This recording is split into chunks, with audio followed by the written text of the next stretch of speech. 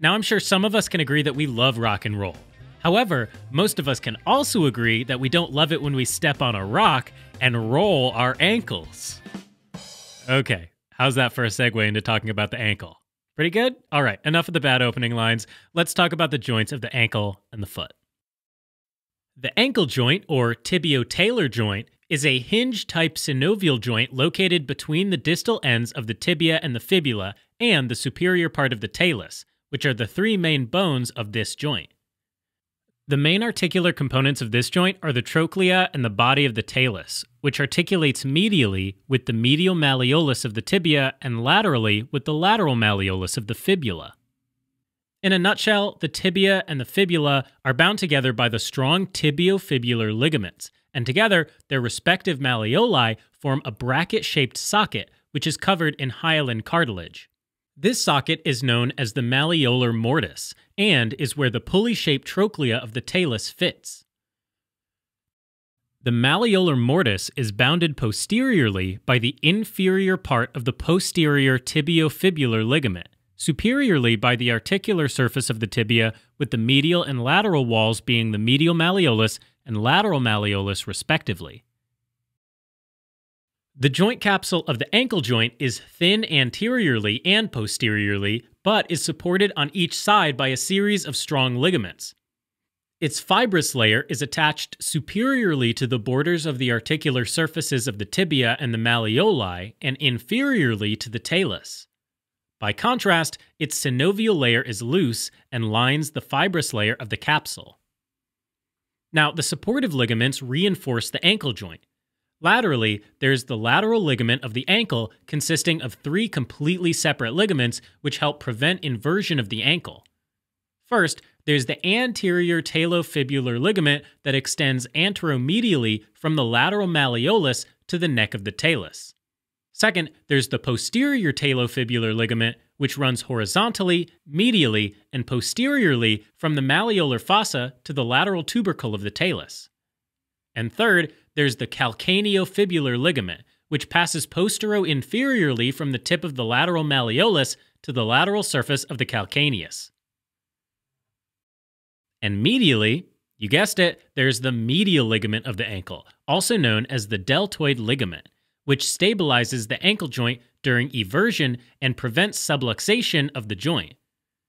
This ligament attaches proximally to the medial malleolus, from where it fans out, attaching distally to the talus, calcaneus, and navicular via four adjacent and continuous parts: the tibionavicular part, the tibiocalcaneal part, and the anterior and posterior tibiotalar parts.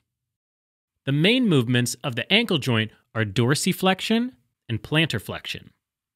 Dorsiflexion of the ankle is produced by the muscles in the anterior compartment of the leg, and namely the tibialis anterior, extensor digitorum longus, and extensor hallucis longus. Plantar flexion of the ankle is produced by the muscles in the posterior compartment of the leg, including the gastrocnemius and soleus in the superficial subcompartment, as well as the muscles of the deep subcompartment such as tibialis posterior, flexor digitorum longus, and flexor hallucis longus. Now, because the thicker anterior part of the talus is held in the mortise during dorsiflexion, the joint is more stable in dorsiflexion, and less stable during plantar flexion, because it's the narrow posterior part of the talus that is held more loosely in the mortise. Finally, the arterial supply of the ankle joint is derived from the malleolar branches of the fibular and anterior and posterior tibial arteries. And nerve supply of the ankle joint derives from the tibial nerve and deep fibular nerve. Okay, now before the joints of the foot kick in, you know the drill. Let's take a break and review the main components of the ankle joint.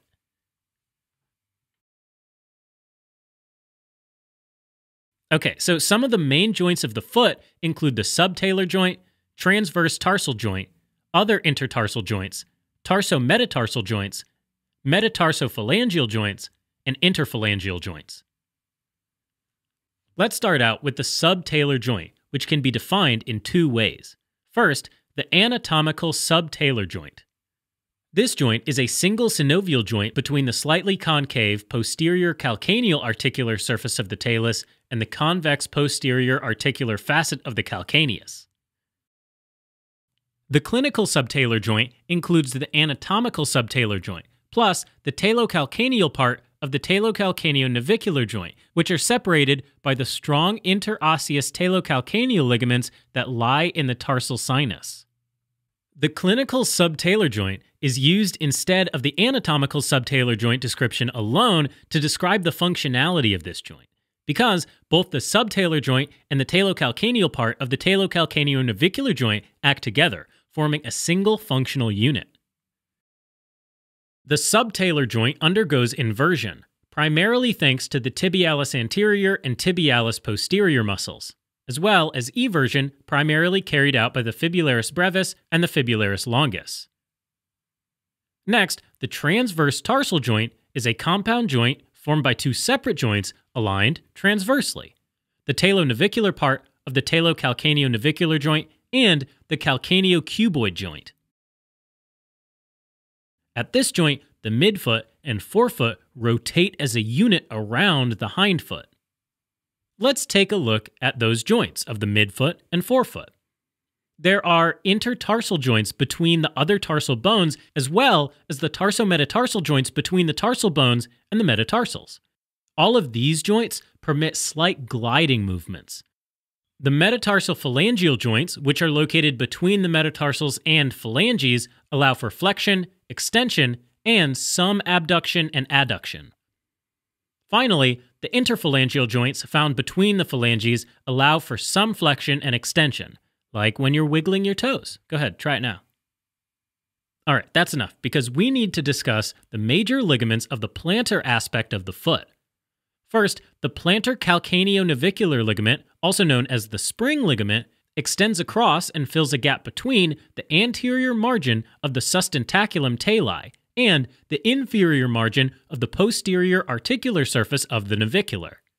This ligament supports the head of the talus, transfers weight from the talus, and also aids in maintaining the longitudinal arch of the foot. Then there's the long plantar ligament, which passes from the plantar surface of the calcaneus to the groove of the cuboid, with some of its fibers extending to the bases of the metatarsals. The long plantar ligament is also important in maintaining the longitudinal arch of the foot. And finally, the plantar calcaneo-cuboid ligament, or the short plantar ligament, which extends from the anterior aspect of the inferior surface of the calcaneus to the inferior surface of the cuboid. And, as expected, it's also involved in maintaining the longitudinal arch of the foot. Now, like we've just mentioned a couple times, we've been hinting at something called the arches of the foot, which helps support the numerous joints of the foot through activities like walking, running, and jumping.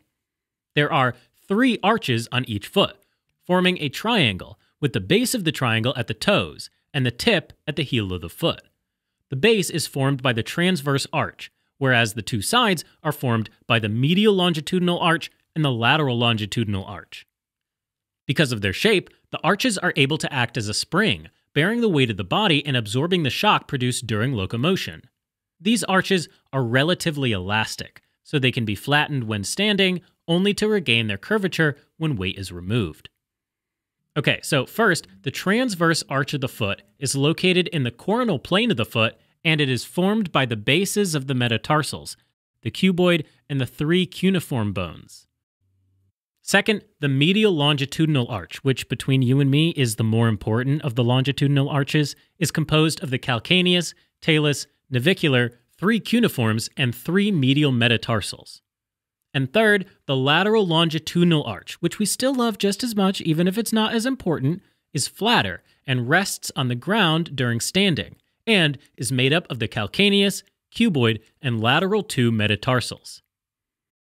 Now, the arches are also supported by 4 successive fibrous layers, which, from superficial to deep, include the plantar aponeurosis, the long plantar ligament, the short plantar ligament, and the spring ligament.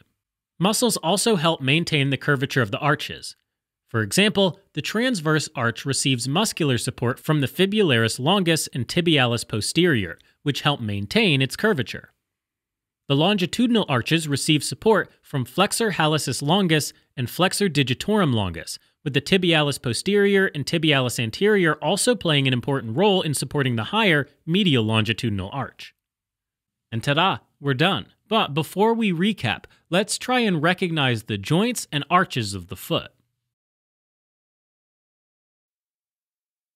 Alright, as a quick recap, the ankle joint is a hinge-type synovial joint located between the distal ends of the tibia and the fibula, and the superior part of the talus, which sits in the malleolar mortise.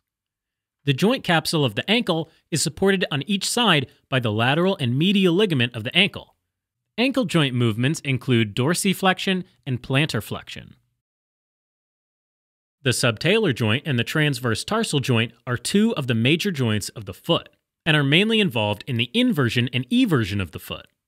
The most important ligaments of the foot are the plantar calcaneonavicular or spring ligament, the long plantar ligament, and the plantar calcaneocuboid or short plantar ligament. The foot also has 3 bony arches, supported by other fascial layers and muscle tendons. Helping current and future clinicians focus, learn, retain, and thrive. Learn more